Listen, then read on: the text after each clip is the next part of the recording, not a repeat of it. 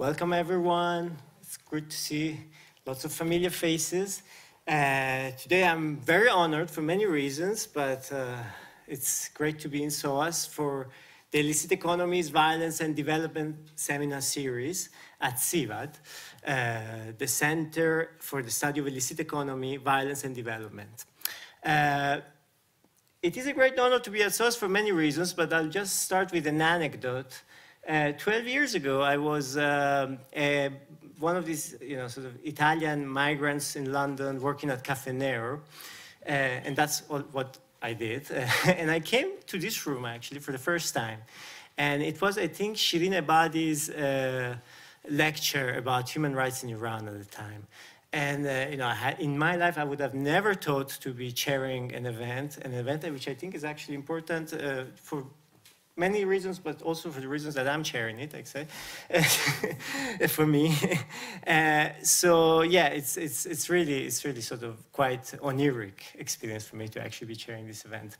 And even before starting, I would like just to express my personal individual solidarity with all those affected in Iran at the moment by the repression and violence that protesters have been experiencing, and it's. I think as an Iranian, it's very difficult to be distant, but in a way, there's force in the hope that sort of we share with them. Seminar series has had already 2 events. I think two very high caliber events, but this is the first in-person one. So in a way, it's also good to see that life is returning to, sort of its normal way of doing things. The previous ones, and I think you can also access information online on the website, were with Jenny Pierce, I think the last one, and the first one was with Dolly Keegan and Michael Watts, respectively from the University of Melbourne and UCLA.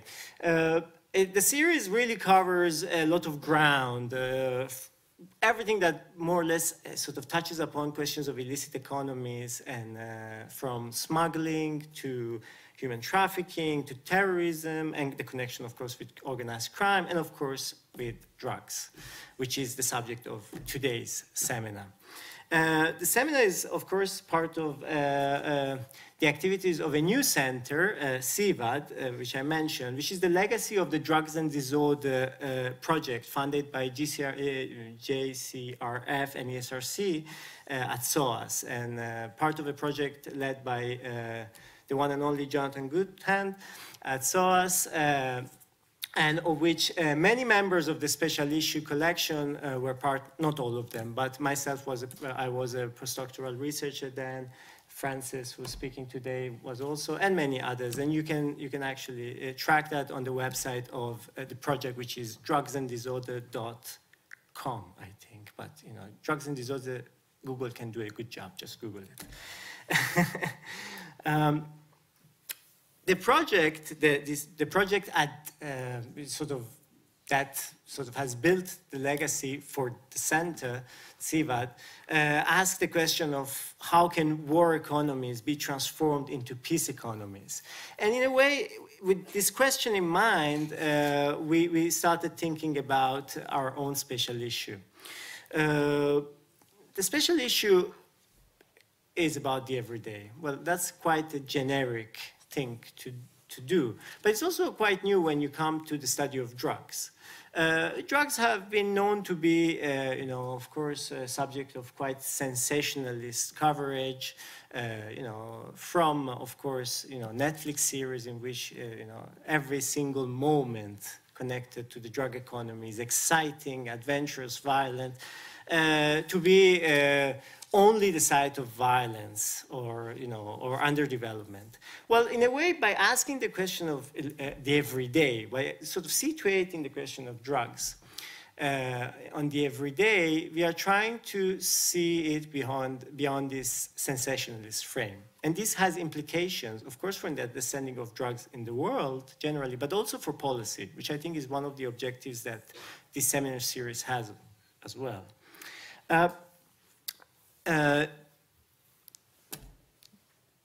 The special issue, which after some sort of internal pressure was launched today. It's part of, it's the latest special issue by Third World Quarterly, The Everyday Life of Drugs, Consumers, Dealers, Producers, and Enforcers. In a way, and I'm the guest editor, and I should have introduced myself, I guess. I'm Maziyar Ghiabi. I'm a senior lecturer at the University of Exeter. And it sort of looks at these 4 categories. Of course, the categories sort of are not so distinct when you look at the real world. Consumers can be also dealers out of economic need. Dealers can be very close to producers when they change job or when the season changes, of course, from the sort of crop moment of drug production to the actual trafficking and trading of it. Well, enforcers can be involved in trading, but that's not something we, sort of actually cover in the special issue. But we cover a lot of ground. There are 10 contributions which cover, I think, basically most of the regions of the Global South, Latin America, the Caribbean, cases from Africa, Central Asia, and Southeast Asia. So we have contributions on Colombia, covering 3 different borderlands in the Colombian region.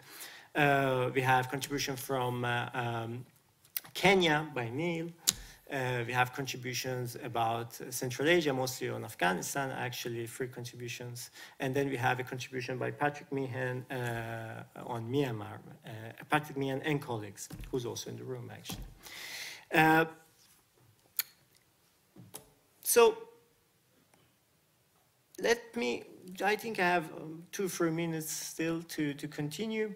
I'll just say what was the idea behind this category of the everyday, and then I'll move in introducing the speakers and sort of leaving the floor for the actual sort of important part of this seminar. When I thought about the everyday, I had in mind not the sort of philosophical school of thought which was concerned with objective ontological reality of drugs. What I had in mind was a bit more something, I think, a bit more fluid, which was influenced by the idea that Bertolt Brecht, for instance, in his theater, and the Italian filmmaker and poet Pierpaolo Pasolini had in mind when they tried to portray reality. In a way, really the sort of inspiration came from good fiction as opposed to sort of sensationalist fiction. And in a way, fiction was also the way that I thought might be a very good way to portray actual drug realities when we cannot have access to every moment of the everyday. And we were inspired, all of us in a way, by novels, from Amitav Ghosh's book, The Sea of Poppies, to many others. I mean, I won't waste time on this. But also, for instance, by the Wire, the HBO series that really covered these categories that are at the core of the special issues. Consumers, traders, dealers, producers, traders, and enforcers. And so I hope that you'll sort of find the special issue and today's seminar actually a very sort of refreshing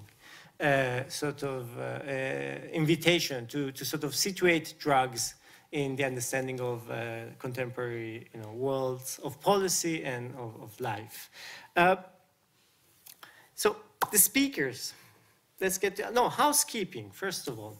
For those who are online, you need to send your questions to the email address that you probably received when you registered, kb35@soas.ac.uk, and turn off your mobile phones, please, and the exit is there in case of fire. There was a bit of a citation there, but for those who... Anyway, The first speaker, I think, is Frances Thomson, right? And she'll be presenting on the Colombian case. Frances is a lecturer in peace and development studies at Bradford University and was previously a postdoctoral researcher or a research associate, maybe, at the Drugs and Disorder Project at SOAS.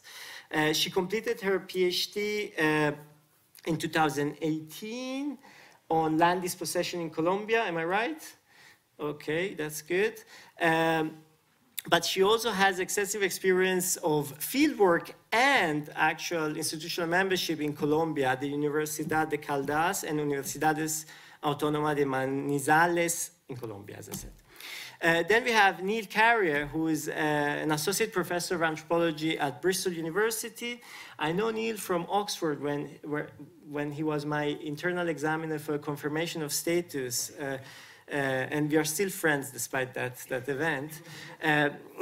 Neil is, I think, the leading expert, I would say worldwide, on khat in Africa, khat or khat in Africa. And as of recently, he has started, well, he's part of a UK project on Cannabis africana. He has also a wide sort of range of interests connected to his anthropological approach to the study of, well, Kenya, the Somali community, photography and transnational trade and migration. And he'll be speaking after Frances. And finally, our discussant, who is Niamh Eastwood, who is the Executive Director of Release, the UK Centre of Expertise on Drugs and Drugs Law. She has co-authored the publication A Quiet Revolution, Drug Decriminalization Around the Globe, very timely as things are changing all around, but not probably enough yet. And the other publication, which I think is absolutely crucial, given the state of the world we live in, which is The Color of Injustice, Race, Drugs, and Law Enforcement in England and Wales. So that's enough for me. I leave the floor to Frances. Thank you very much.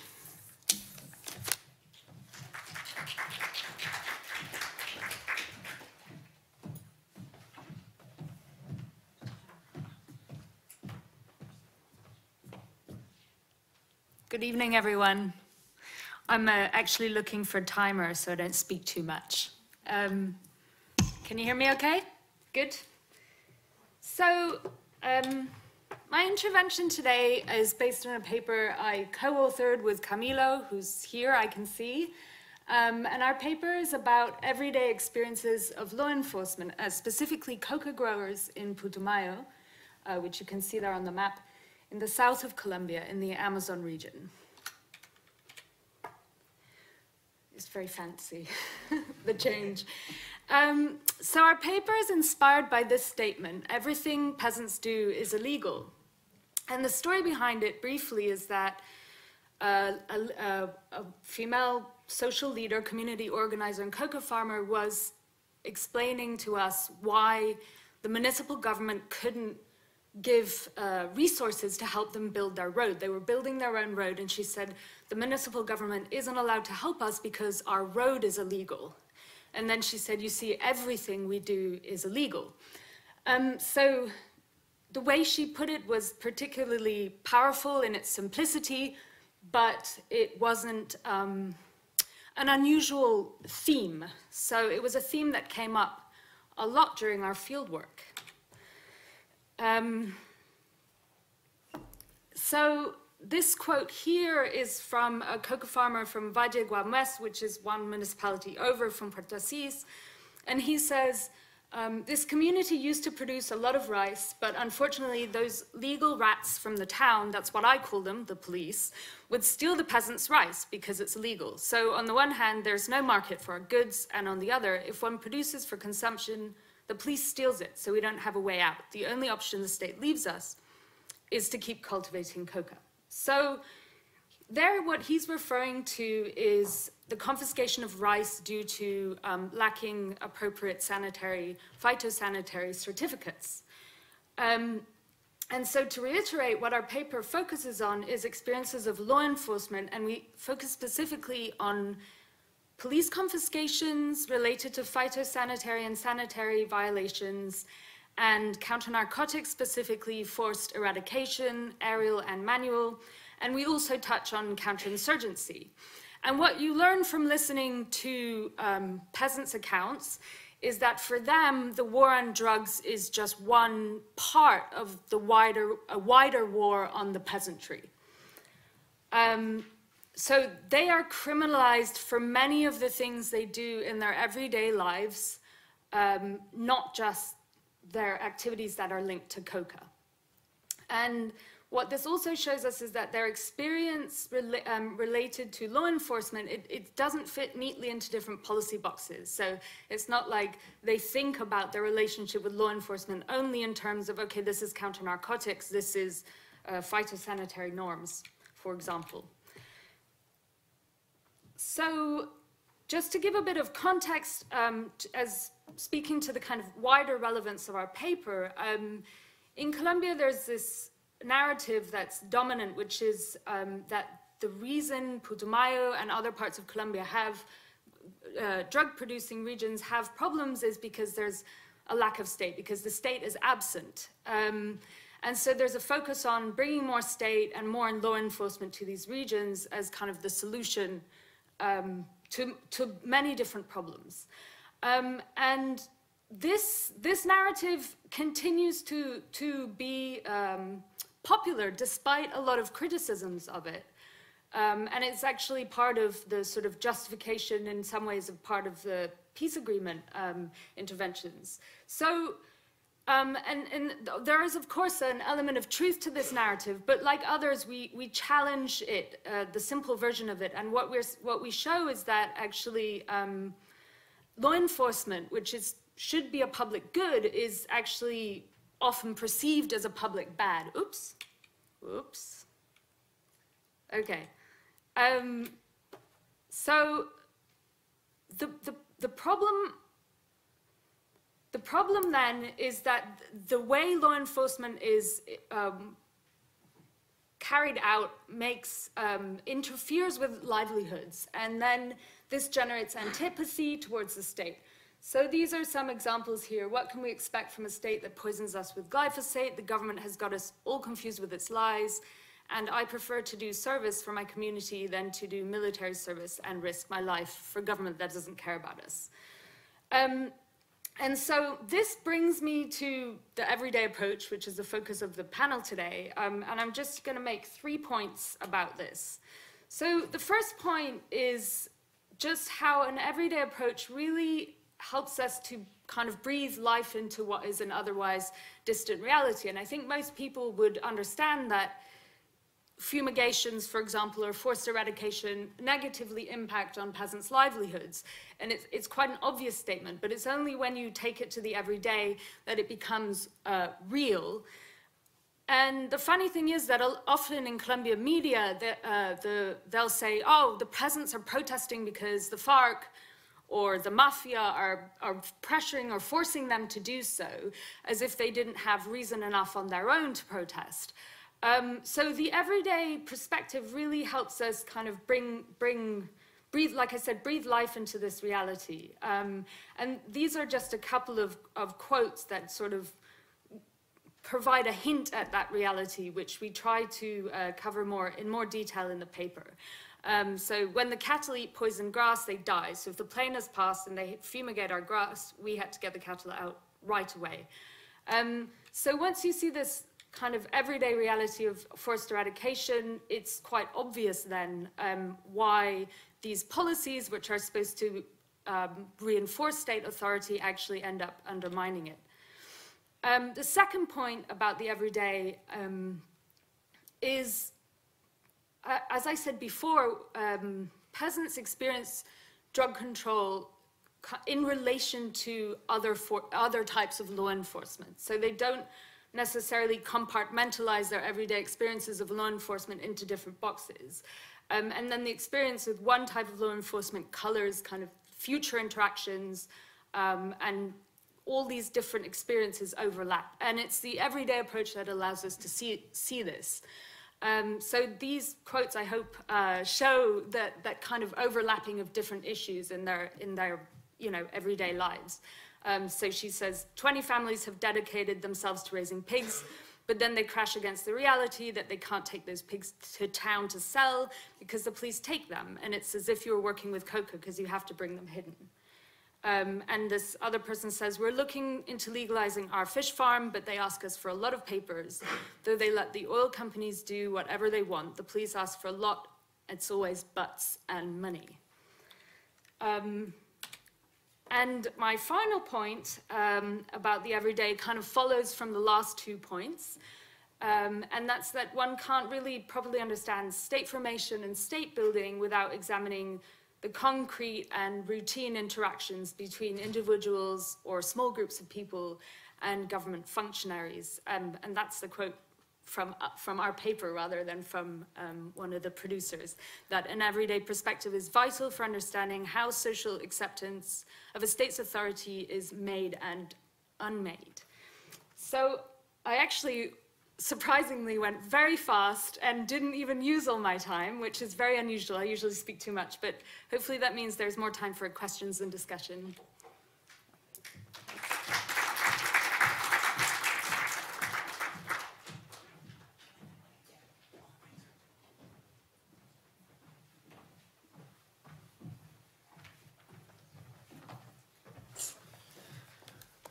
I just brought my phone to try and keep to time as well, so 6:01. Yes, thank you. So very nice to be here. Oh, I've just knocked the. Sorry about that. Not an auspicious start, but very nice to be here at SOAS, and yes, it feels quite an honour to be coming through to London these days. Actually, having in the post-COVID era, having not been for so long. Anyway, so really nice to be here, and thank you for the warm introductions, Maziyar, and thanks to Jonathan as well for organising the seminar series. So today, I come without a presentation, I'm afraid. I'm going to be talking about the substance khat, which I've been researching for quite a long time now.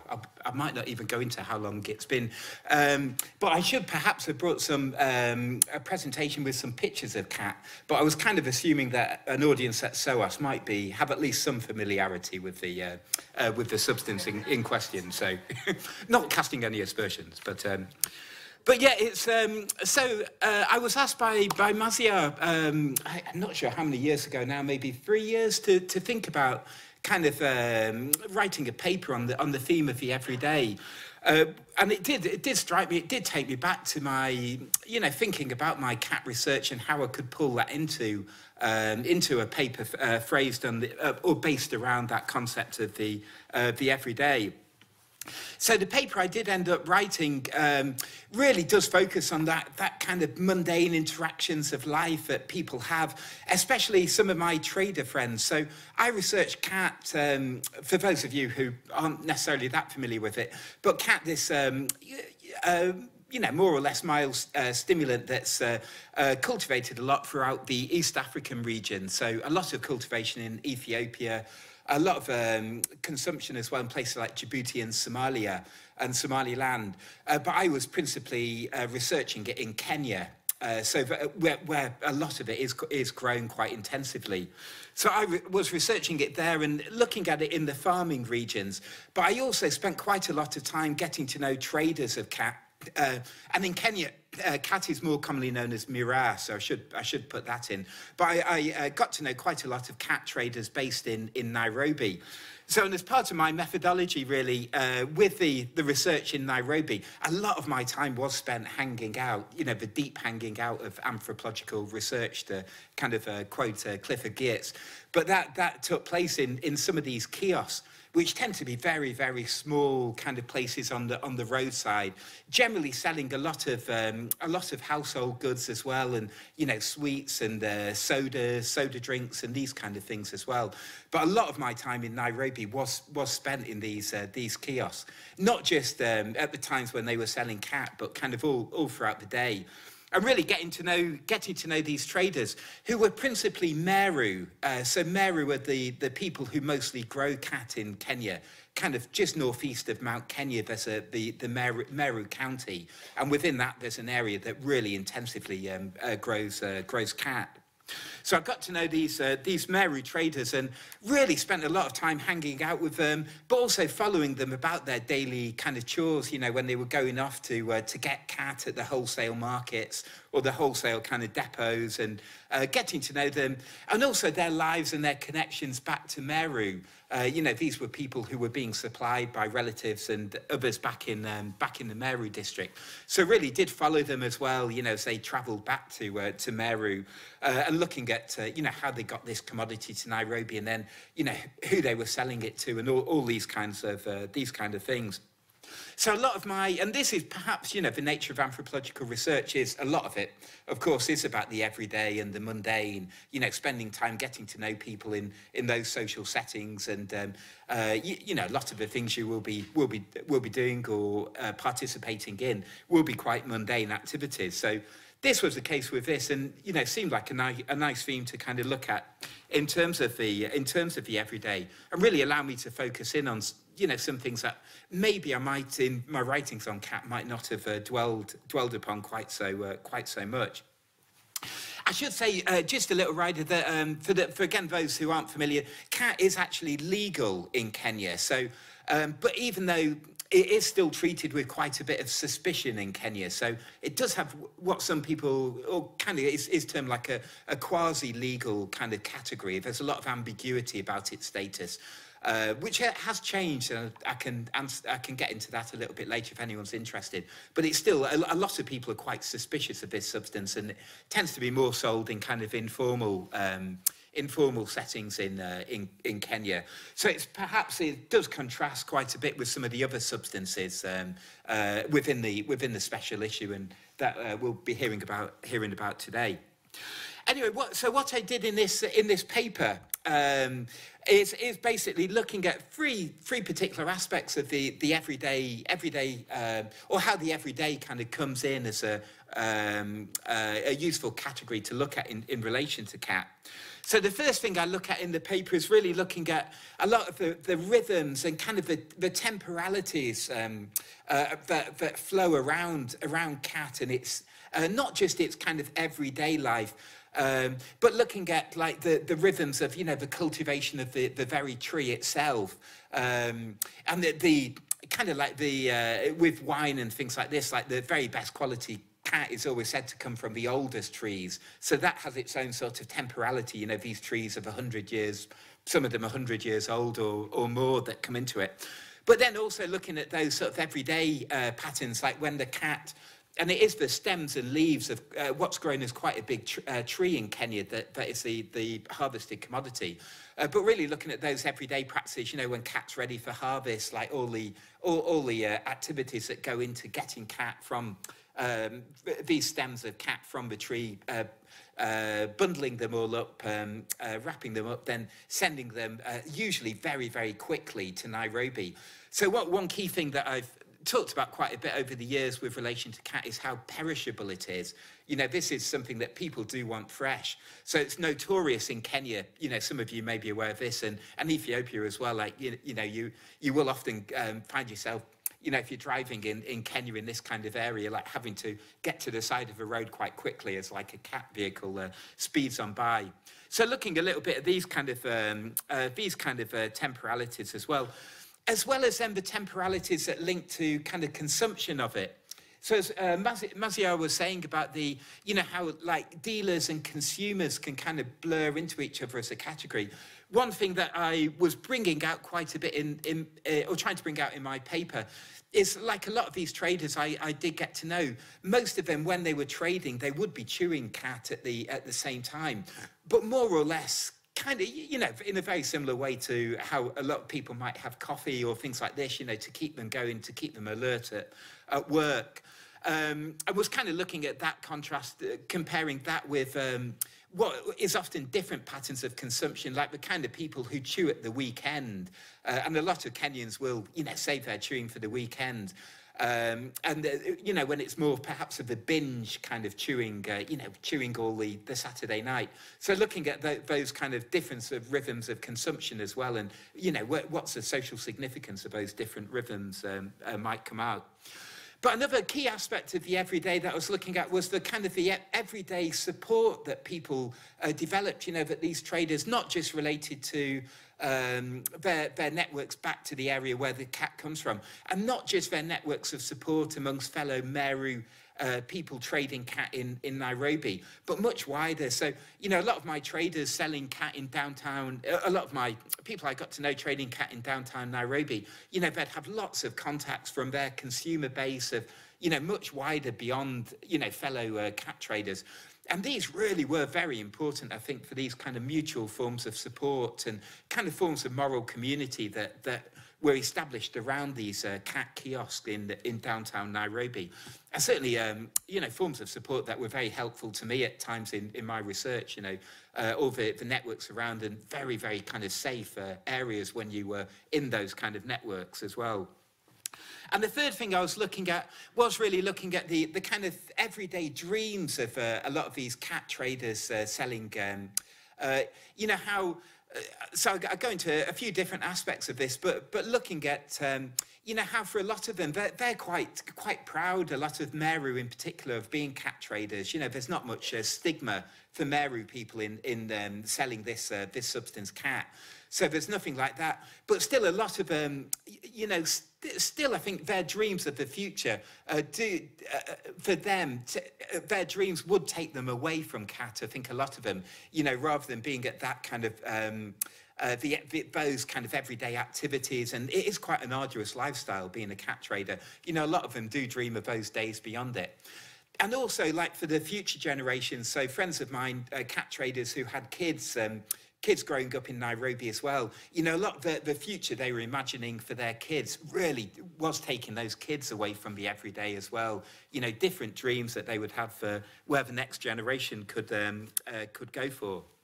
So really in all this, looking at how aspects of the everyday and rhythms and temporalities and moral communities formed in the everyday really can help us understand, you know, more better how this khat trade works in somewhere like I say, principally focusing on Nairobi, but also how ordinary, you know, a lot of the activities for a substance that certainly when I came to it, you know, I did see it myself as quite an extraordinary thing, you know, because I was drawn to it. Obviously, as a researcher, your focus is on that substance. You know, my project was about that substance, but then getting to know like the very ordinary lives and rituals and aspects around this this substance, I think really is a very important thing to get to grips with, not just with khat, but with any drug really, to see how you know, these aren't necessarily always these extraordinary, as Maziyar was saying, you know, exciting moments as portrayed in the films, but, you know, to properly understand and grasp this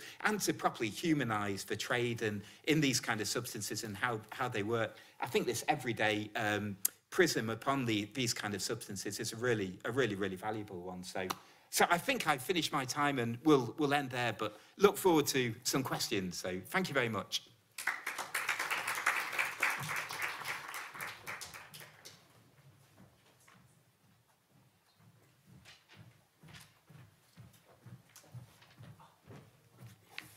Okay, thank you so much, Maziyar, for the invitation, and Jonathan and everybody for the invitation to participate in the discussion this evening.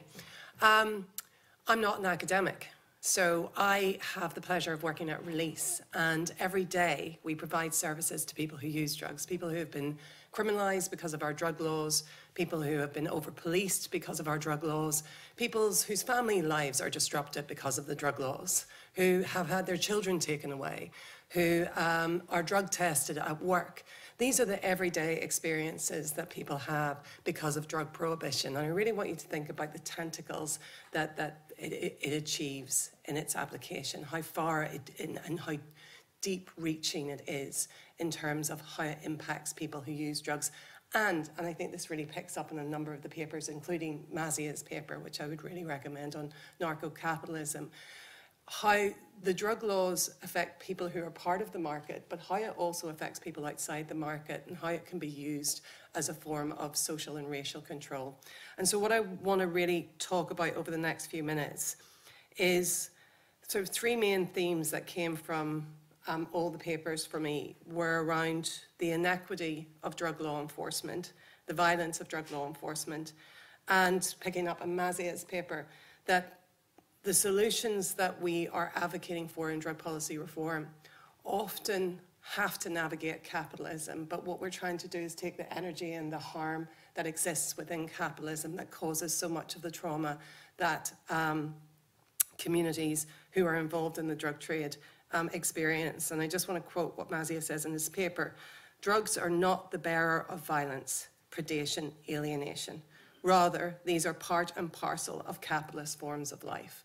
And so therefore the drugs market operates within the principles of capitalism. And it's actually a lot of the harms of the economy that creates the harms that communities experience. So when we hear politicians talk about drugs destroying lives and communities, I think we really have to question whether it's their policies and their lack of investment in communities that are causing the harms that are experienced.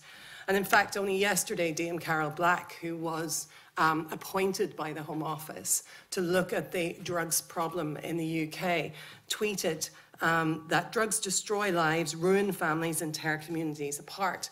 Whereas in fact, if we look at the example that Frances puts in her paper around the lack of trust that people who are affected by drug prohibition and drug law enforcement experience in relation to their relationship with the state, I think these are the things that we must explore. These are the things that cause the harms to community, that leave people behind.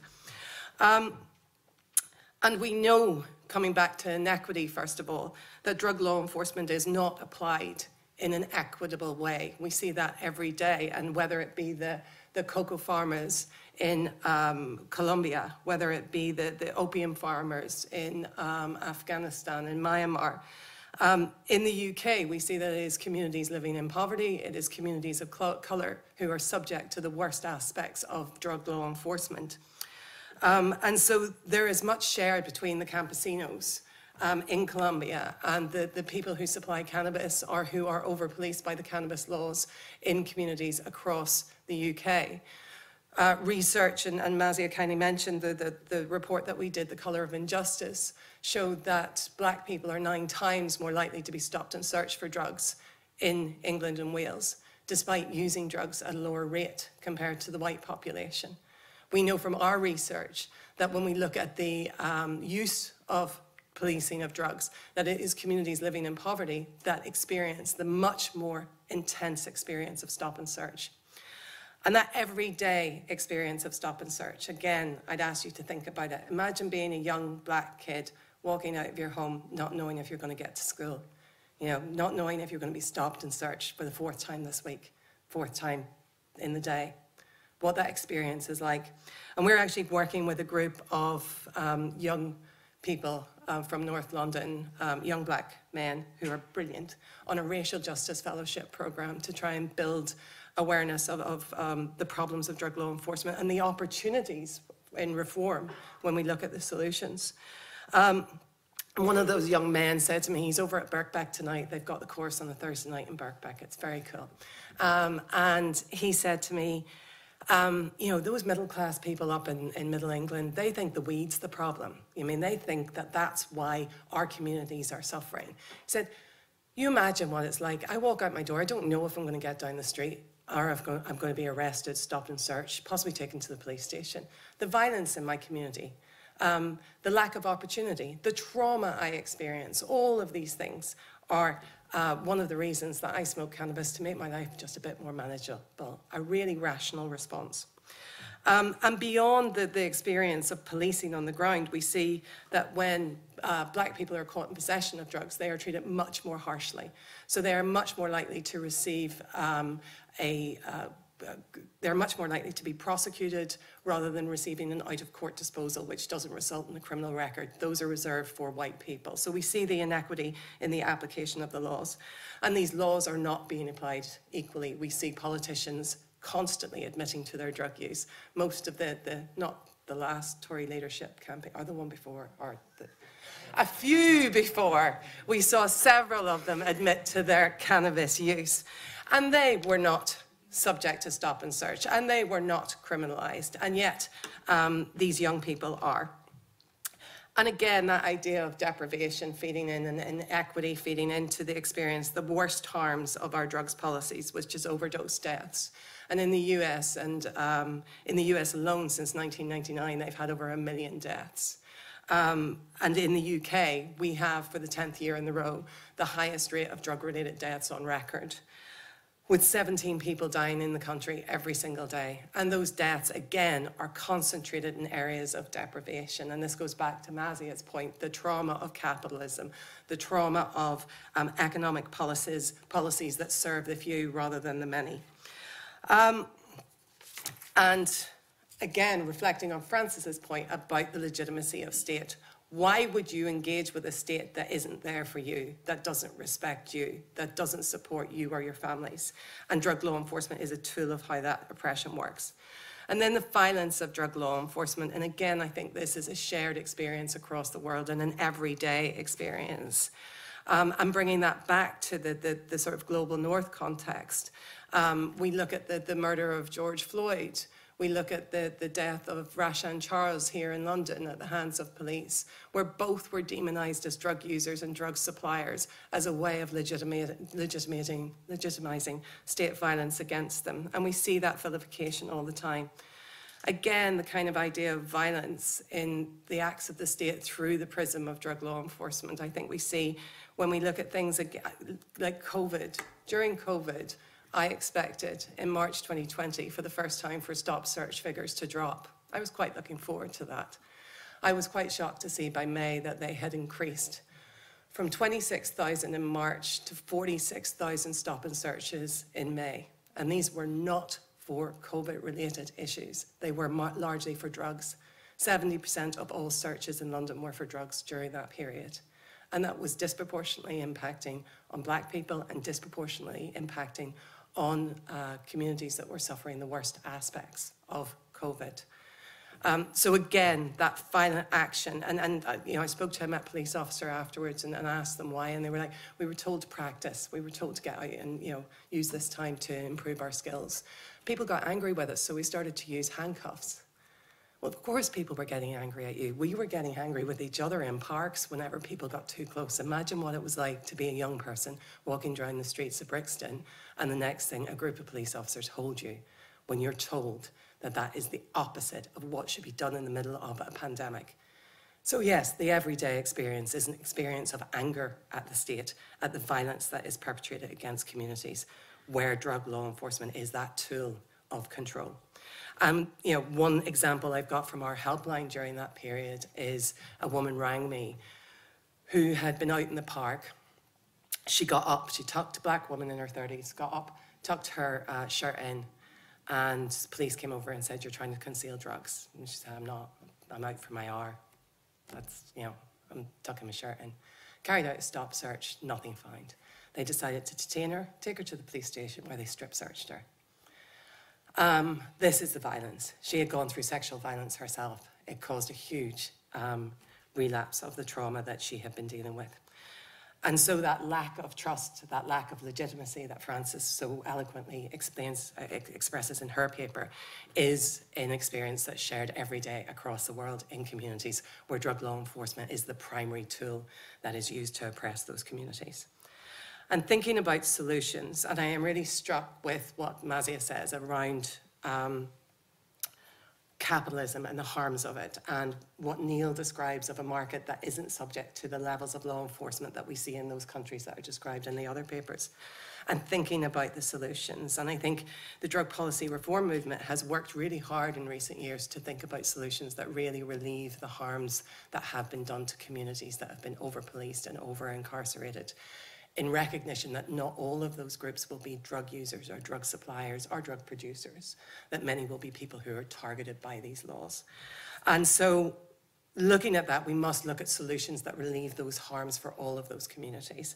And so decriminalisation, Mazi has mentioned that we've written a report on that, and over 40 countries in the world now have adopted some form of decriminalisation for drug possession. So that's ending criminal sanctions. But some are still predicated, of those examples, are still predicated on using law enforcement to determine if someone deserves a civil fine, for example. And if we want to relieve that harm that is experienced by communities who are over-policed, then what we need to do is we need to be talking about no punishment models. We need to take drugs out of the hands of police, at least with regards to possession, as the first step in reform. And what that looks like is what we have in the UK already with the Psychoactive Substances Act, where possession of substances that are controlled under that act aren't a criminal offence. So the police can't stop you for possession of a so-called legal high. So we do this already. There's no reason we can't expand that to the other drugs.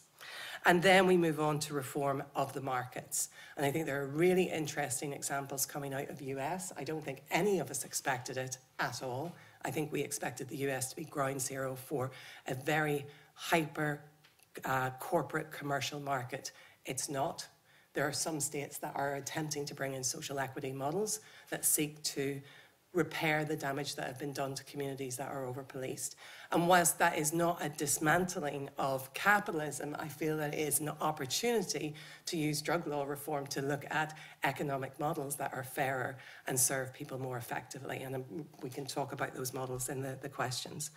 I think if we look at the racial justice uprising of 2020 and what was called for, defunding the police became what was a controversial slogan that is simply moving money out of law enforcement into solutions that prevent crime from happening. Remember that every time we fund the police or prisons, we're accepting that crime will happen. There are better solutions. We should all work towards that. So what I think we have to do in terms of reform and changing policy is identify the tentacles of prohibition and work out how we can remove those tentacles from each and every part of our lives. Thank you.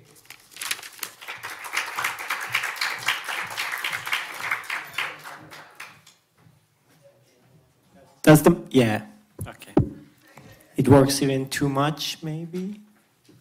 Well, thank you very much, everyone, for, I think, very timely and on-time presentations. And I think we covered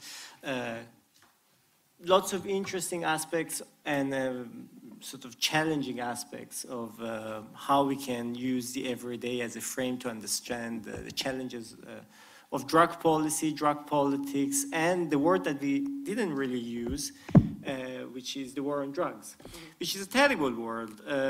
And I think, although I'm the chair, I think I'm also part of the special issue as a contributor, so I would be happy to jump in with some comments and things that perhaps I couldn't say when I introduced you. So before taking questions, I'll just say a couple of words about your comments about the papers. The project overall and the special issue faced enormous challenges. Just if you think COVID was the sort of the minor challenge we had. We covered countries in Myanmar, Afghanistan, and Colombia over the past 3 years. If you read the news, you know things have happened in these countries. Well, Afghanistan is the most, I think, dramatic and tragic shift of events that I couldn't foresee in this sort of time frame, and of course that affected our research quite dramatically. Nonetheless, we managed to of course gather data prior, of course, to the Taliban takeover. But of course, it was I think emotionally for the entire team, especially those working in Afghanistan, very difficult. Colombia. In continuity with its past, and of course you know better than myself, increased violence in part at the same time of COVID, like taking advantage of COVID to suppress and attack social activists and people who have been very much at the forefront of building a different world, including a different world and place for drugs in Colombia.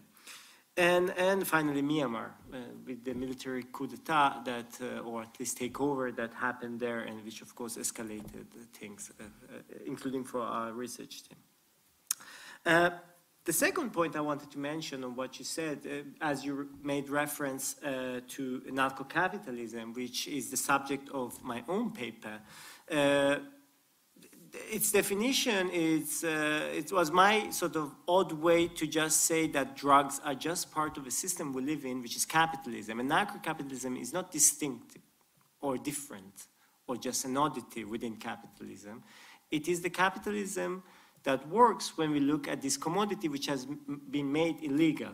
By being made illegal, it hasn't been sort of erased from the world. It's actually part of a market that works very much as a free market because it's completely unregulated and everything goes. And the everyday helps us to do something which is quite essential, I think, which is demystifying this idea of the war on drugs, which is actually a war on people. It's like, it's not a war on a substance. And the war on the people, in my paper I suggest there are two demystifications that we need, three actually, but I'll speak about two. One is the war-peace demystification. We think that when drugs are not there, there is peace, and when drugs are there is war. Often when we look at the everyday, the contrary applies. There are areas in which, you know, there is massive trading of illicit drugs, but there is relative peace. And there are places where drugs have been eradicated and conflict has erupted even more violently. And the other is chaos government. That means that places where there is strong government, there is actual sort of rule of law, and the places where there are like sort of insurgencies and sort of chaotic government or no government at all, they are completely abandoned and chaotic, which again, from Colombia to elsewhere, we see it doesn't really apply always. And that's connected to the sort of place that drugs have also in implementing what can be defined as public authority, as opposed to formal, informal government. And in your amazing, I think, sort of overview of the special issue and a sort of reading of it, I think what we can take as contributors is this strong connection that we see between our cases that are from the global south and the experiences of global north countries, from North America to Europe to the UK, in which we see that, of course, perhaps the scale of the problem and the scale of the violence perpetrated upon people may be different, but perhaps the roots of a mindset that applies to drugs is fairly similar, and that can be traced back to a historical process that took shape in the 20th century. So with this, I hope I didn't take too much time, but I think Frances was short in her presentation, so she gave me her 5 minutes. If anyone has questions, please raise your hand, and those who are asking questions online, we'll deal with them through, yeah, fantastic. Questions? Yeah. So we have an online question from Jayanthi Lingham, who says, I would like to ask a question to all the speakers about the use of the everyday as an analytical framework. I think one of its strengths is to draw attention to the significance of the social reproductive sphere. For example, Nancy Fraser said that we can only understand the hidden abodes of capitalist production when we also explore their background conditions of possibility, that is, the labours and dynamics of social reproduction. Niamh's comments pointed to some ways in which social reproduction shifts in the everyday lives of drugs. I wondered whether social reproduction had been explored as part of the project analysis, in conjunction with production, consumption, enforcement and dealing, or whether there are plans to do so going forward. Thank you very much. I think it's a very strong question, so whoever is the person, thank you. Who would like to start? Should we start from the end of the table? Yeah. That sound okay? Yeah, thank you. That was a really, really great question, and brings to mind in my own paper, actually, thinking about those sort of generational links that I was kind of bringing out a little bit, and obviously talk a bit more about in the paper. But those kind of relations of you know, where these kind of trader friends of mine, where they were seeing their children, you know, generations to come, and that kind of relationship to khat and the everyday world, which, you know, obviously a key focus of their everyday lives. So you know, these traders, like a key part of their everyday lives, the ones with kids in Nairobi, you know, did revolve around the taking the kids to school, or these kind of activities. So I think that dimension does speak quite well to you know, aspects of social reproduction, and where they do, you know, there's everyday dreams as well for future generations would come into it. So, and also, I think one thing that comes out there is how, because I think for quite a lot of the Meru people who I met, when they would talk about khat being quite a positive thing for their community, often the thing they would use to justify khat as being a positive was the fact that you know, it paid for school fees. They would quite often use this phrase. And I know in my current project looking at cannabis as well, this often does come up. You know, people, you know, like people shouldn't necessarily feel that they have to justify this, but people often do. I think when they are commodities that are seen, you know, by some people with suspicion or as illegal, people do feel they have to justify. So it's quite interesting that education is often something that people bring in, I think, when they talk about, you know, look, this stuff, you know, it can't be bad, and in fact can be good because it is paying for the next generation's education. So I think that might be a link to social reproduction as well. So, but thank you for the question. Francis? Just to follow up quickly on what Neil said, because there's a lot of similarities actually with producers in Colombia using using their coca incomes to pay for schooling as well. And so there's a really similar discourse about, well, you know, this is what allows us to send our children to school and even to university. So that's a commonality. And then I would just add, I'm not sure if I understood the question, but in terms of social reproduction and how that supports coca production specifically, colleagues within the project did work on, for example, women's role in coca production. And so women would often, for example, do the cooking, not always, but often do the cooking for the farm laborers, for example. And that's a key, a key part of coca production, because as we learned, some of the biggest arguments between the owners of the coca crops and the pickers was about food. That's the one thing that people would get really upset about. If they were stingy with the meals, or if the food wasn't very good, then the pickers would say, we're not going to pick there again. You know, they would have an argument about that. So I'm not sure if I'm going the right way with the question, but that I would say is like a really important sort of invisible role of, or often invisibilized role of women in the production process. Niamh, would you have some comment on this? I mean, as the non-academic who's having a hard time understanding the social reproduction, I'll have a go.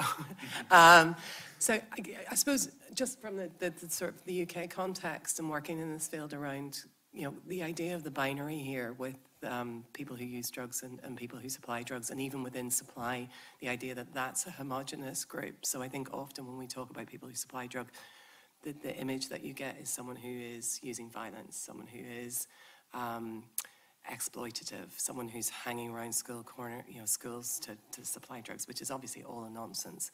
But I think there is certainly, in communities that we work in, the trade allows for some level of social cohesion, not least because of the economic means that it provides where there would have been an absence of those means.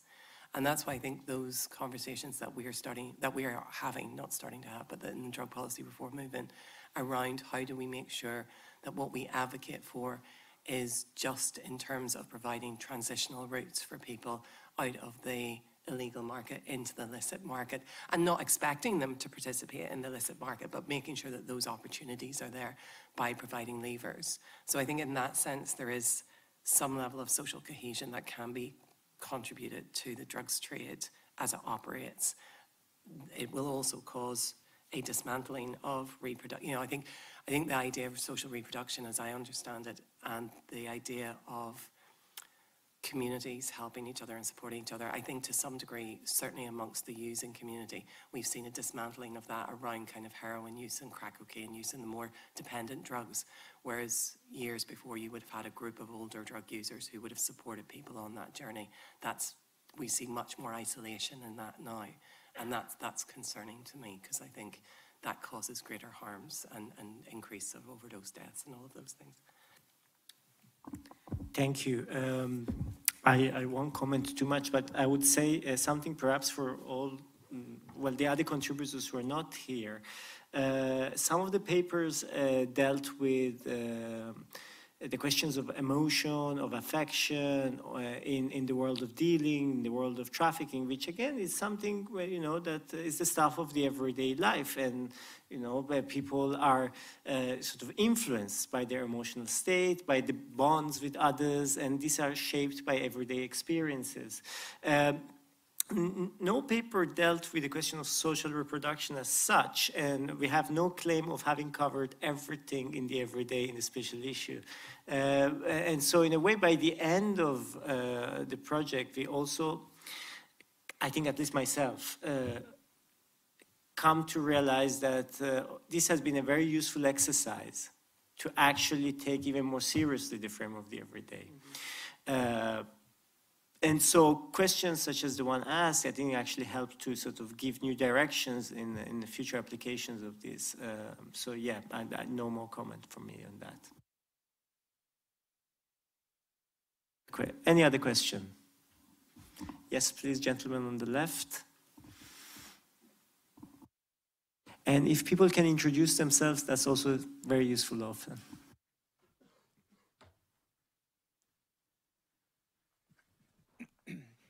Can you hear me? Or should I use?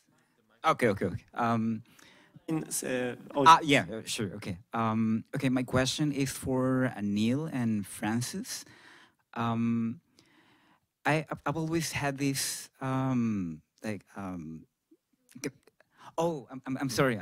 I'm Diego Andres Lugo. I'm professor from Colombia. I live in Colombia. But I'm also happen to be I have very small experience in Myanmar, and I've always, I don't know, I've said since I don't know, for a couple of years ago, that there is no country that in my opinion resembles more Colombia than Myanmar, even Peru, for the striking similarities between two countries. Both of them have had long-standing armed conflict for 6-7 decades. Both of them have actually gone for very particular peace processes, but after, especially in the last 20 years, both of them have experienced also very important ceasefires processes that come with probably one paradoxical situation right now. Colombia, after two peace processes negotiated in 2005 and 2016, and Myanmar in the 90s. But if you compare the figures of coca in Colombia and opium in Myanmar, the situation not only hasn't changed, it has increased in terms of the area and production of cocaine and opium. In a parallel situation in both countries, the way the conflict has been intervened is with a lot of corporate issues, corporate greening, corporate solutions, corporate agendas. In the case of Myanmar, with massive land concessions. In the case of, especially in the Kanan and the Shannon and Kachin states, a lot of land concessions for private companies, trans-Asian companies, and in the case of Colombia, also with massive land acquisitions in areas of armed conflict, particularly in the south in Caquetá, but particularly in the eastern plains. So we have those similarities between these two countries. My key question, I know it's going to be probably hard to answer, but if we still have this pressure and this massive pressure on farmers in both countries, what is, in your opinion, the key aspect that one peace negotiation or one transition towards a life, I don't know which kind of life, what is the key aspect that policymakers and negotiators should include in those negotiations to avoid that these problems happen again? We see that corporate agendas are stronger in both countries. We see that coca and opium are higher in this country right now. that means something. And I just want to know, what is the key aspect for you that should be covered in any negotiation? I know it's land, it's gender violence, it's corporate capitalism, it's a lot of things. But I just wanna know one key aspect that you can extract from this current situation.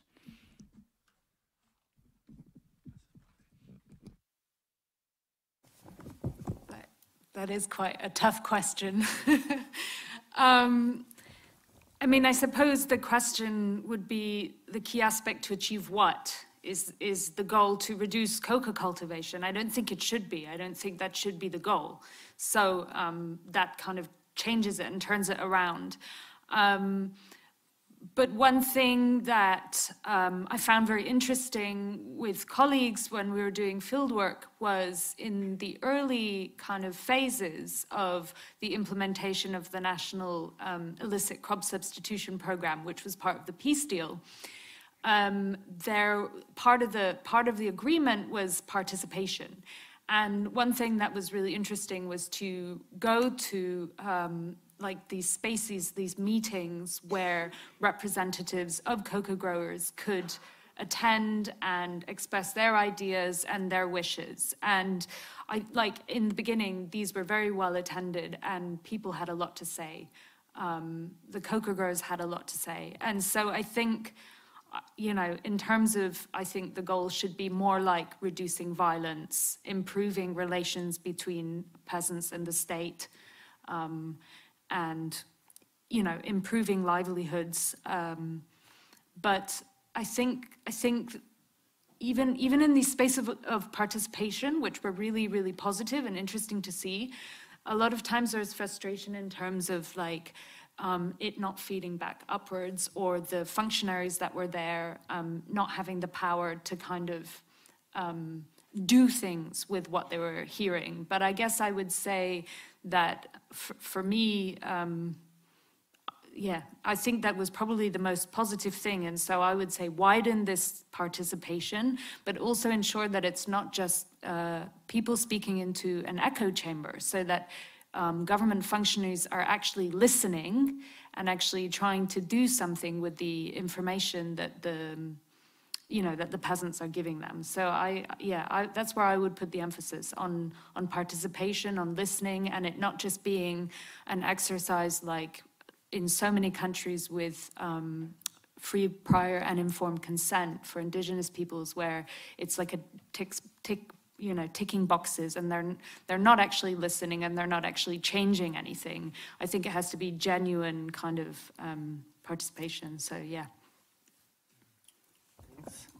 I think the question was for you only, right? Yeah. Any other question? Yes, please, in the middle. Just in front of you, I think. Yeah, that's it. Hi, Kevin O'Neill. I'm a psychiatrist. Whilst khat is legal in Kenya, because it's illegal in other countries, I was curious whether there is any intergovernmental pressure to kind of limit the production and exports that doesn't end up in foreign markets. And I suppose as a broader point to the panel, whether intergovernmental pressure is a factor in the kind of why we are where we are, where perhaps smaller countries feel that they can't change tack, or the current international drug treaties mean that their hands are bound, and whilst they might like to do things that they're unable to. Oh, thank you very much for the question. Yes, really, really interesting, actually. I think in relation to Kenya, and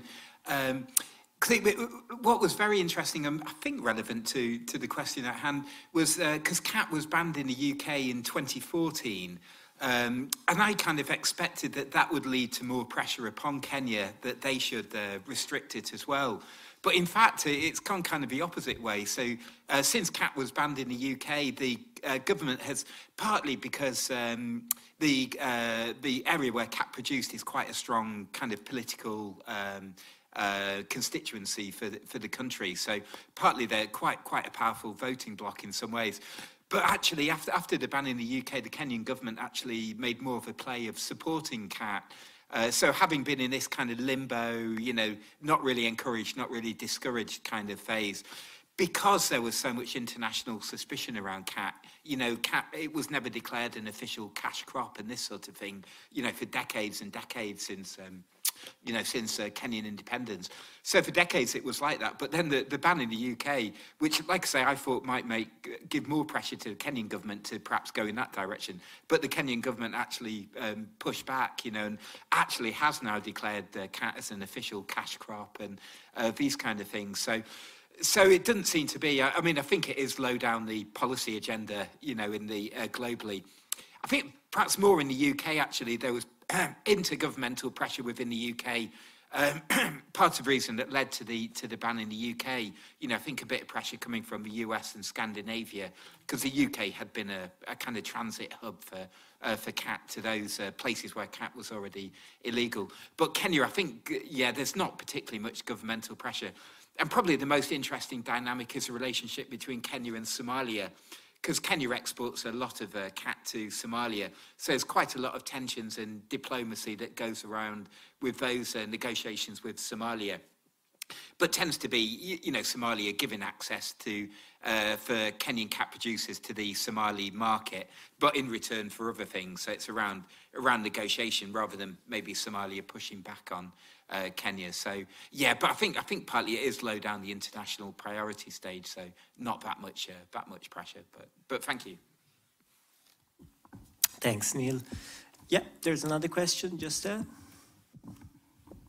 Thank you. Hi, my name's Clemmy. I work in drug policy reform.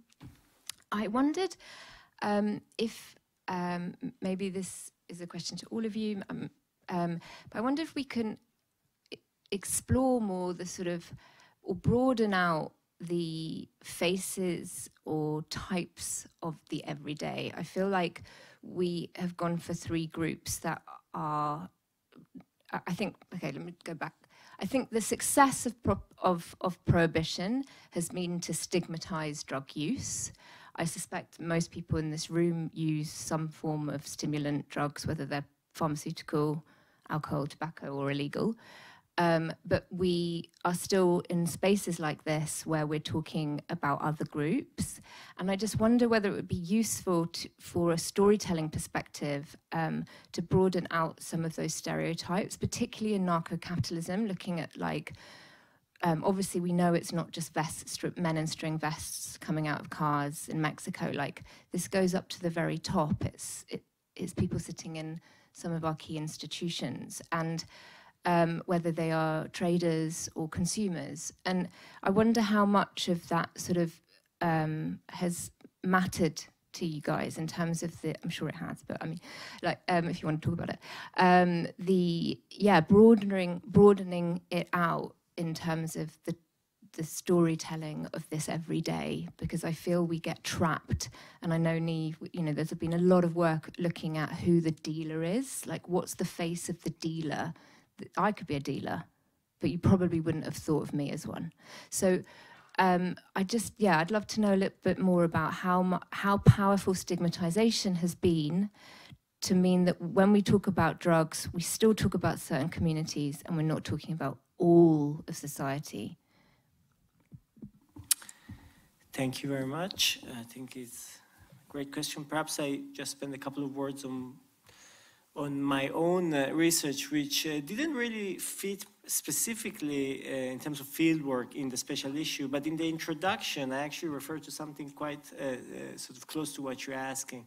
So I've been working on the case of Iran for many years, not only on drugs, on other things as well, but so in terms of storytelling, in the introduction to the special issue, I refer to you know, one day I was in a very far away mountainous valley. The closest paved road was about 45, 50 kilometers. And with one of my sort of interlocutors, you know, we went out in the morning because there was a truck, a little truck really, a van, you know, passing by. And then people were buying stuff. And then, you know, and tomato paste, you know, sort of dried bread, things that don't perish and sort of immediately. And he went there, and I wasn't following him, and he came back with a little black box. So I said, this van comes only every 2 weeks, every week, so why didn't you buy more? And he didn't have money. And I said, no, I just bought something for my knee. I have knee pain. And I sympathize because I also have knee pain. But we didn't use the same remedy at the time. And he showed me, and it basically was a box, sort of a tomato box, but emptied with opium. And for him, that was medicine, because there's no pharmacy in any place nearby. And he didn't have the time or the will, or even probably wasn't convinced that pharmaceutical products would do the job. And so he used the opium, sold by this, sort of very, very, very low profile peasant trader, because the trader himself was a peasant. He would sell commodities of everyday life, well, of course, including opium. and the sort of the distinction between legal and legal didn't occur to anyone there. To the trader who was selling and to the consumer, who might have even sold it to someone else or just give it as a gift or whatever. And of course, that's at the very sort of, the everyday has different meanings, and it's a perspective as well. Often it's connected in the way, at least we've kind of dealt with it mostly, with popular classes, working classes, peasants, people who actually do things every day, they work, and whereas, when you go in the upper elite, of course they also live in the everyday, but their everyday is not an everyday, it's exceptional. It's quite exceptional, even in the ordinary sort of flow of time. And to study that is equally important, is perhaps important for investigative journalists, I would say, to find out. Mostly, I would say, inconsistencies and hypocrisies and injustice, that in which drug policy, and you mentioned some of that. And I think for academia it might be much more difficult. In terms of methods, for instance, it's much easier to study working class and peasant communities because they give you access, often. With all due respect and, sort of considerations, but, so people like to share the stories, probably in the hope, quite vain, unfortunately, to change things. You would find it very difficult to go and observe the everyday life of, elite politics. So that's my comment on your question. So, sorry, anyone else? Well, of course, everyone else. Before I go to that question, which is important and difficult, and I don't think I have a satisfactory answer, but someone else asked about the role of pressures from other governments. And I would say, yes, absolutely. In the case of Colombia, especially the United States, and the role of the United States putting pressure on the Colombian government in terms of prohibition is huge. I wouldn't, that doesn't mean domestic forces don't play a role. So domestic politics is also really important. I think it's going to be interesting to see what, if anything, changes with the new president in Colombia. At the moment, there's a lot of rhetoric against the war on drugs, critiquing the war on drugs, but the last I've heard, about a month ago, eradication was still taking place. And the campaign had promised to stop forced eradication, and in Putumayo, a month ago, it was still going on. So, I mean, something's happening then behind the scenes, presumably. Why couldn't the new president keep his promise to end forced eradication? And one can only assume that there's a certain amount of pressure going on behind the scenes. But yeah, so I would say that intergovernment pressure is really, really important and a key factor behind why drugs policy isn't changing in the case of Colombia, or hasn't changed.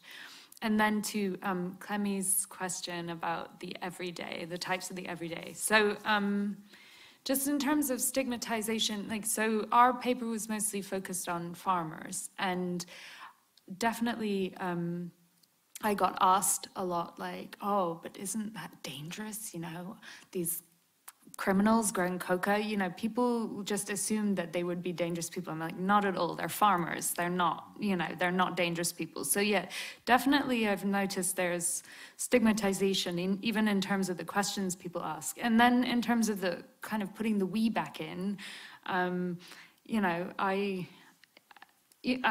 don't know that this is, you know, anything kind of serious to say, but I do think there's some kind of strange disconnect in a way between that world and then kind of London. I'm sure that we could go down the road to any pub and find coke, and it's completely, cocaine use is completely normalized in this country. And I mean, it's pretty much everywhere, all over London, and especially in middle class, you know, communities. And I actually was thinking about that in terms of the contrast to what Niamh said about like certain communities being discriminated against. But yeah, I mean, I think it is worth talking about we, because even though it seems far away, you know, this is our society linking then with the farmers in Colombia.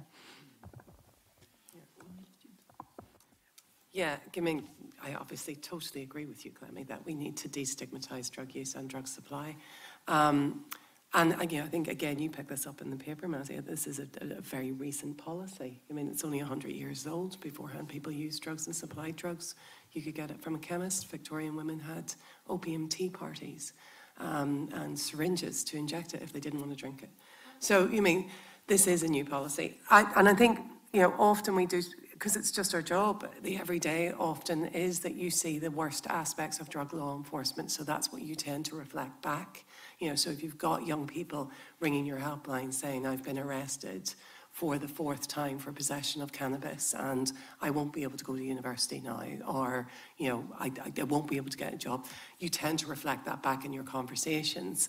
And we always, you know, try to, as much as we can, remind people and politicians and policymakers that drug use is ubiquitous. And largely it is a pleasurable, fun experience that people engage in with it because they have wonderful times socially in their relationships, and that it's largely a positive experience, and that the dangers exist for the 90% who have no issues with dependency is around unpure drugs in the market. It's around risk of criminalisation. And I think, I mean, I totally agree around the disconnect with kind of middle-class drug users, but I also think we also have to be incredibly careful when we call out behaviours that are unacceptable, because what we end up when we deal with prohibition is a ramping up of the response. So drug policy ratcheting. So we see that in the UK at the minute with the proposals from the Ministry or from the Home Office to target middle-class drug users, which inevitably will lead to the targeting of people who have been historically targeted. But, you know, those are the things that I think are challenging for us around saying that drug use is ubiquitous, it's fun, it's pleasurable, and then what the policy response for that is, so that we need to negotiate it in a way that really sort of challenges the status quo and looks for policies that will really sort of relieve those harms that I talked about. Yeah, but it is a challenge. We also run a campaign called Nice People Take Drugs, because that's true.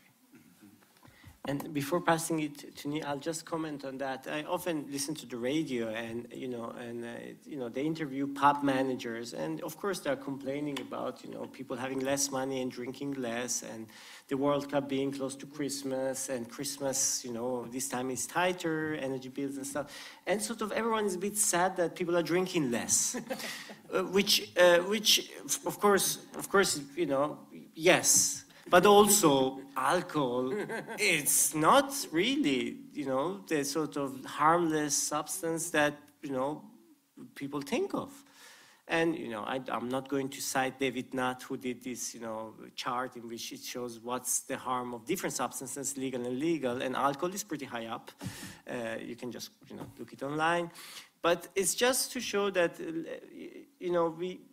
the problem really is not with this, it seems in the end with substances themselves, but it's the way we kind of target them. And a lot of the harm, a lot of the sort of things for which we worry, even in our daily life, and which are clothed in the sort of biochemical nature of these substances tend to be of a political nature. And this is sort of more or less what they told, which doesn't mean, you know, it's an invitation to use drugs and so. This is another discussion, and people can individually discuss this. But on the analysis of drug policy, it's absolutely important to take this sort of everyday dimension seriously. That's. Oh, thank you very much, Clemmy. And yeah, great question, and really important one. I think, just trying to think in terms of the khat example, how that might come in. I think khat is quite interesting in that it does cut across a lot of social kind of axes, social categorizations. So, for example, in Kenya, you know, you can buy khat that's super expensive, you know, the kind of elite level stuff, or you can buy, you know, kind of the equivalent of the tea leaf sweeping sort of khat. So it is something that does straddle it. It's often more associated as a kind of lower class activity, but that's not actually true. You know, there's a lot of quite wealthy people who do consume it. So a lot of my trader friends in Nairobi, you know, a lot of their clientele were often quite quite wealthy people who would you know, hire a taxi guy to come and pick up their bundle of khat and take it back, you know, to those posher parts of Nairobi or what have you. So I think khat and class, it does kind of fit quite well with that. One point, I'm not quite sure exactly how relevant, but it did strike me in the way people talk about khat as well. So possibly linking to the kind of a storytelling thing. But I always did have the sense that quite a lot of people.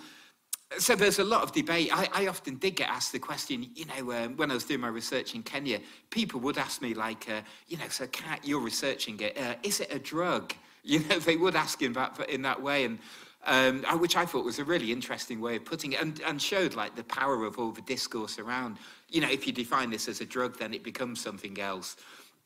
And it was quite interesting, you know, like a lot of Meru people, especially people who were sort of lobbying for it on the international stage, they really would push back against the word drug, you know, like, you know, call it a stimulant or these kind of things, but don't call it a drug kind of thing. Which it does link, I think, you know, to those kind of debates.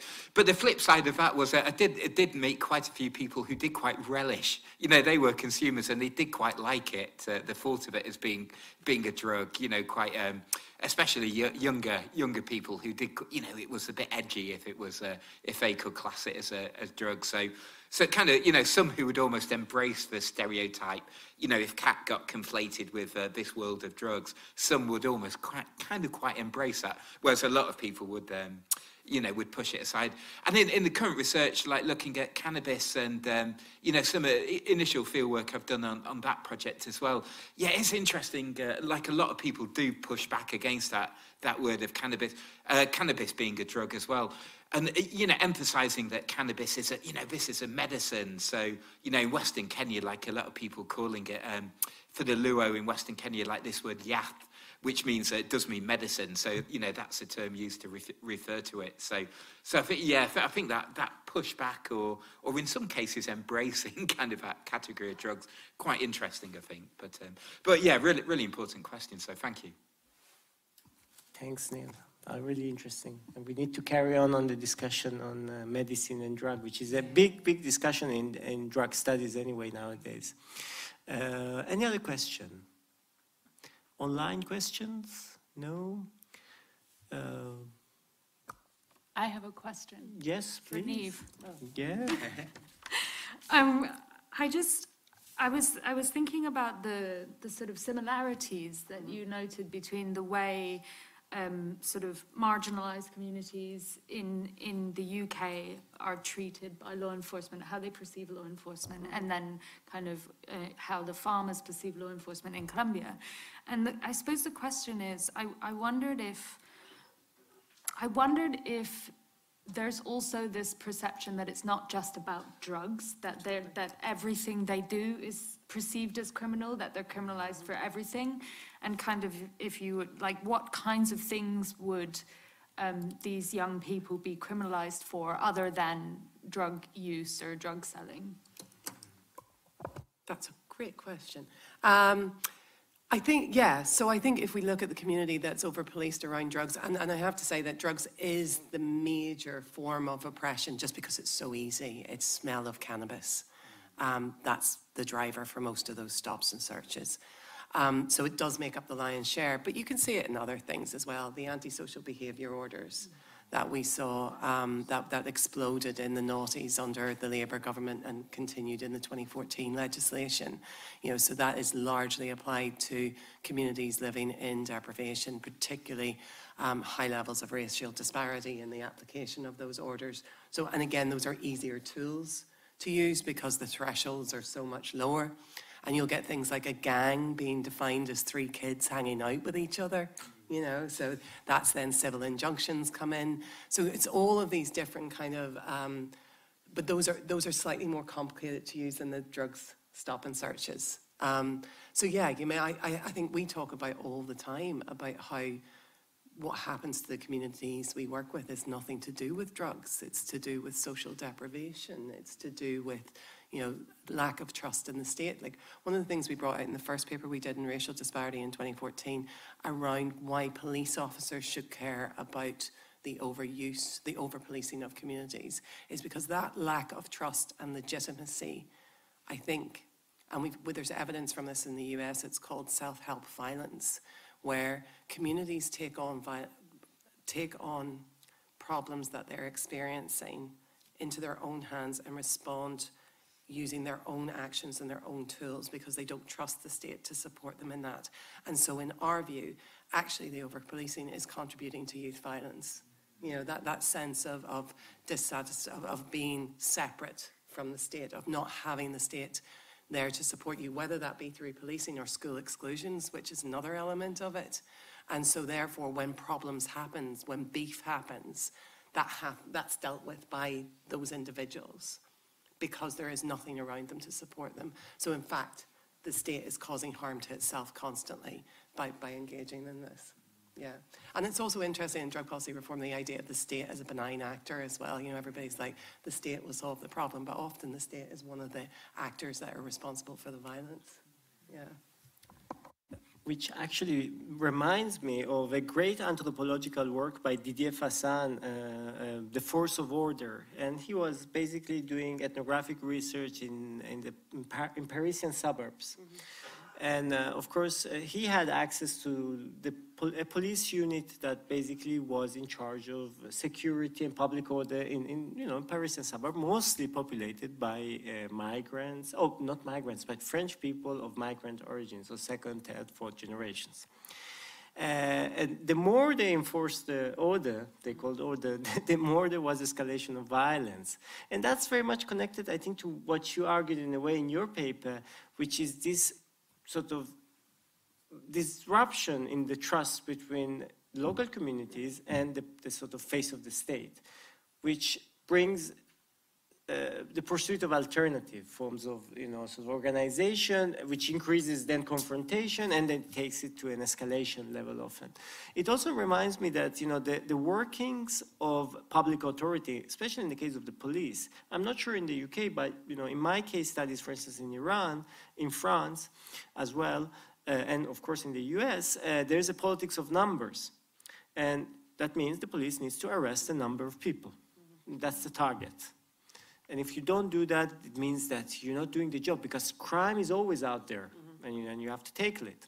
Of course, in Iran, that means that, it doesn't mean that you need to be a drug user to be arrested under drug offenses. You just need to look like one, which often means poor people. Of course, poor people, homeless people, people who may just look a bit alternative from the sort of orthodox aesthetics. Particularly in Iran, I would say, given how things are going.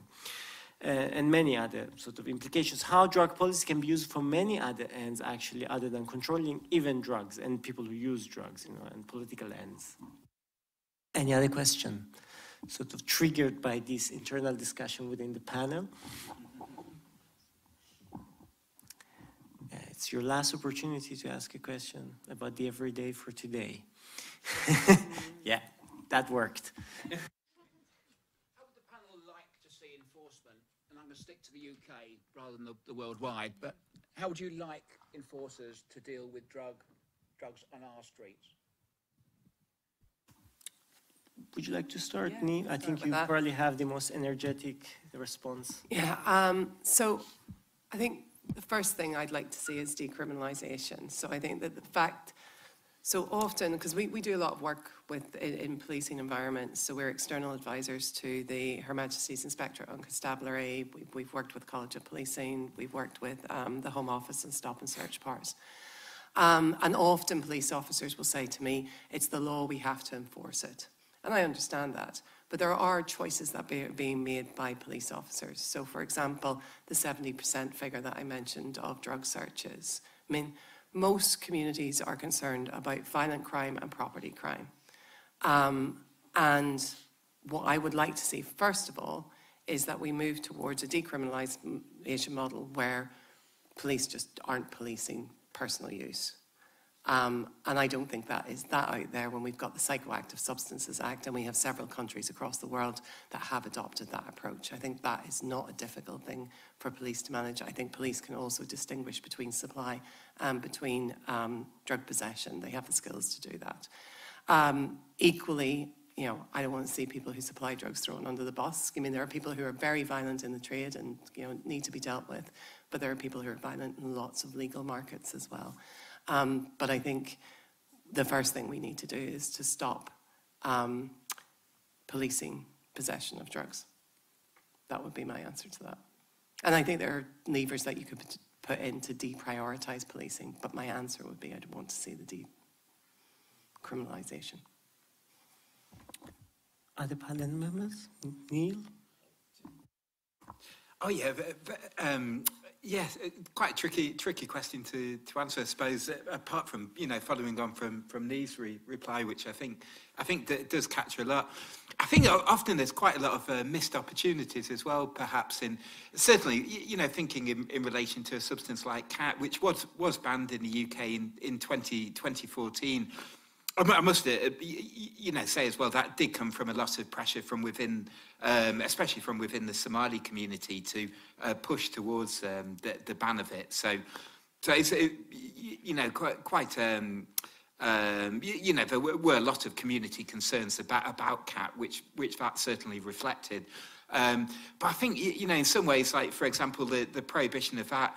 And it's an interesting question. I have not seen any hard and fast statistics on how much enforcement there actually is of the khat ban nowadays. I think that those kind of figures get very much tied up with broader figures, and it's really hard to disaggregate how much actual policing. But I think probably very little on the whole.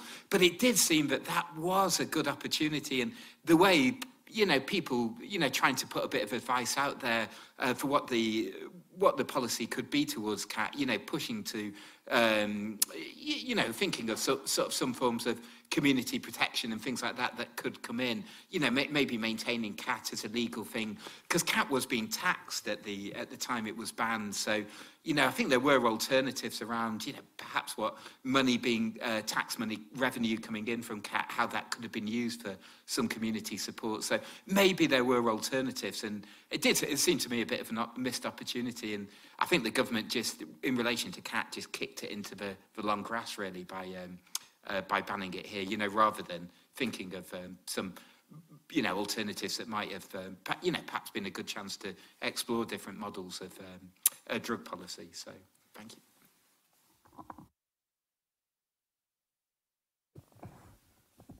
I don't know that I can speak very directly to that question, but I would just say that, like, from the perspective, for example, of farmers in Colombia, I think we would need to build a link between regulation and decriminalisation within the UK, and then what happens to producers in the global south, be it in Afghanistan or Myanmar in the case of opium, and in the case of Colombia with coca and cocaine, and just to ensure that I mean, my sense is that we are slowly, very, very slowly going towards decriminalisation and regulation, which personally I think is the direction we need to go. But that the risk in the case of producing countries and for producers is the loss of their livelihoods due to a positive step towards regulation. So I guess I just would think about the connection between the two, which, yeah, and I think I'll leave it there.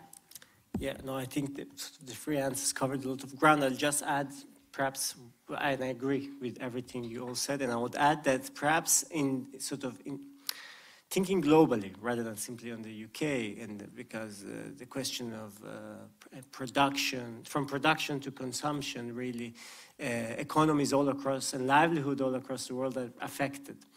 And of course, it means that if we are going to accept progressively certain substances as legal, we need to make sure that the distribution of these profits are not sort of bought up or sort of by large corporate interests or large pharmaceutical companies, for instance, which is the case, for instance, which is happening somehow with cannabis. It may happen with something that's not produced on a large scale, but it's quite profitable, which is psychedelics, for instance. Nowadays, pharmaceuticals have great interest in this. And we see a lot of advertisement around. I mean, it says advertisement, but also information sharing of a positive kind, which is great, but also it shows that there is interest. Economic interest behind it. Whereas for substances that are not at the moment under this realm, like opium, opiates as such, that's completely banned. And I think we need to reflect upon sort of how to make this quite equitable. And of course that runs against the interest of making it regulated. And so there must be a political decision to do so, because in the end, if that's not done, we're going to affect, as Francis said, livelihoods, and affecting that means a lot of other problems, which the regions we studied have been suffering from, for decades now. Can I just add to that? Of course. So yeah, and I think that those models that we're seeing in the US around social equity for cannabis in states like New York and in Massachusetts, which are really pushing for priority licenses for people who've been over-policed and who have been incarcerated. Providing technical and financial systems. I think these are happening in real life. They are giving us real-world evidence of how it could work. So I don't think it is this kind of, I suppose, more socialist approach to economics. I think what we're seeing is a real shift to recognizing the damage and looking at transitional economies that bring people in who have been harmed and who need that income. So that I think there are positives around that space. Yeah, absolutely. And education, which is the key to using anything, including food. Anyway, any other question? Please, would you mind waiting for the microphone if you have audience online?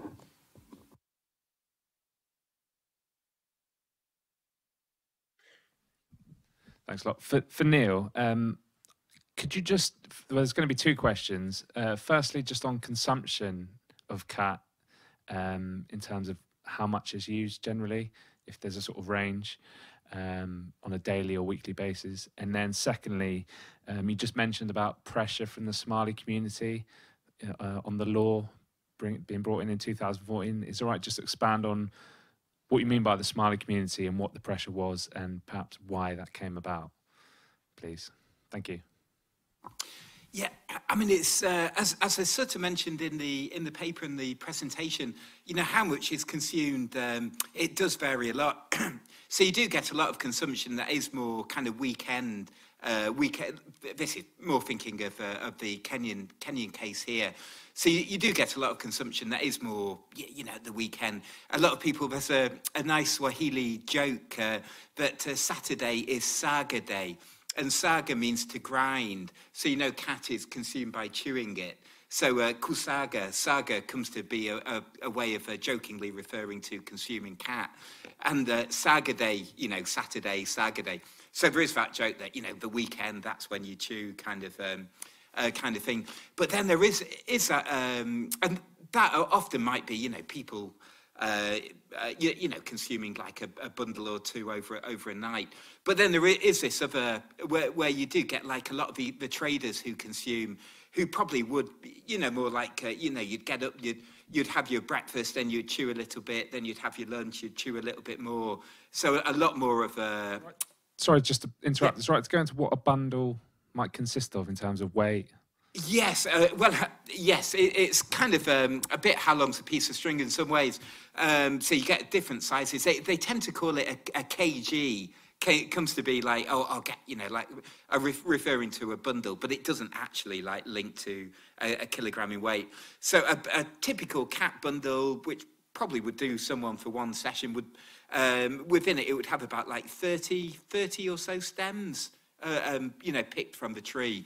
That would be a typical bundle, which would probably be about a typical, especially in more social recreational chew. That would be quite typical.